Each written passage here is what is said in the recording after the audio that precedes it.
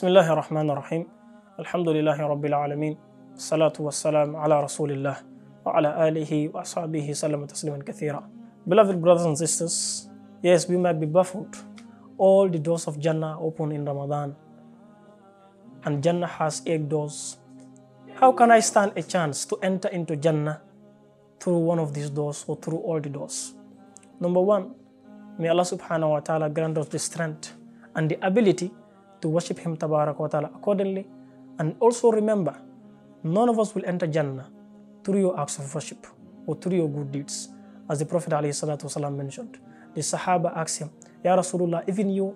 He said, even me, except by the mercy of Allah tabarak wa ta'ala. So we ask Allah tabarak wa ta'ala to grant us His mercy, but the mercy is deserved. What makes you to deserve the mercy of Allah is your good deeds. Your good deeds, Allah will know my servant X, my servant Y has really tried, has really worshipped me as much as he or she could. And now I'm going to apply my mercy upon him or her to grant him Jannah. May Allah subhanahu wa ta'ala grant all of us His mercy tabaraka wa ta'ala. But everyone stands a chance to enter Jannah through any door by being dedicated to one of these acts of worship.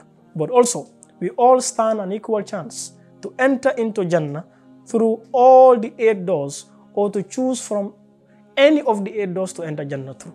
Allahu Akbar. This goes to show Islam is a very simple religion. It's a very moderate religion. It's not difficult. Perhaps people might say, why everything is haram in Islam? Well, maybe all the things you do are haram, but not everything is haram in Islam. Eating is not haram. Sleeping is not haram. Reciting the Quran is not haram. So perhaps you are engaged in too much haram. That is why you think everything is haram in Islam. As soon as you change your ways, you change your mindset, you realize that Islam is very simple, Islam is very moderate, and Islam is a chance.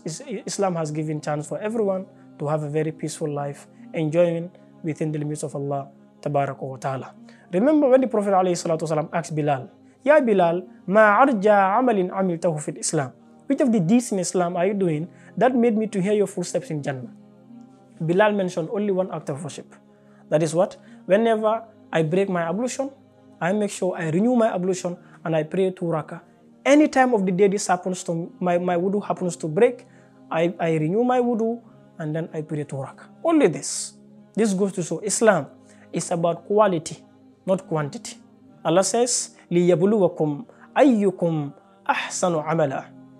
He created death and life to see or to test who amongst us will go back to Him tabaraka wa ta'ala with the best of deeds, not the most of deeds. So Islam is about quality, not quantity.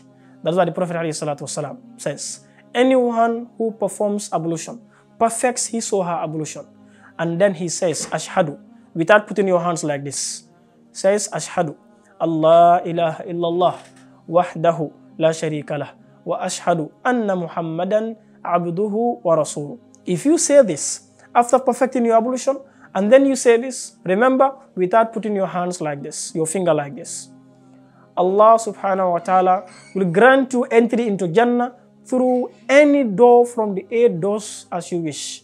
Red carpet reception. Allahu Akbar. Brothers and sisters, no matter how weak you are, at least I hope and I pray those who are unable and those who are overpowered by their desires, I pray Allah subhanahu wa ta'ala grant you the chance to be praying.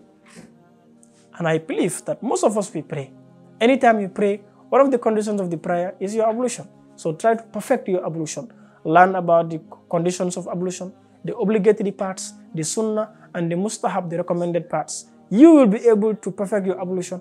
After perfecting your ablution, you say simple statements and you have red carpet reception to enter Jannah. We ask Allah tabaraka wa ta'ala to forgive our sins, to strengthen us, to accept our act of worship, and to grant us the chance to enter Jannah. Assalamu alaikum wa rahmatullahi wa barakatuh.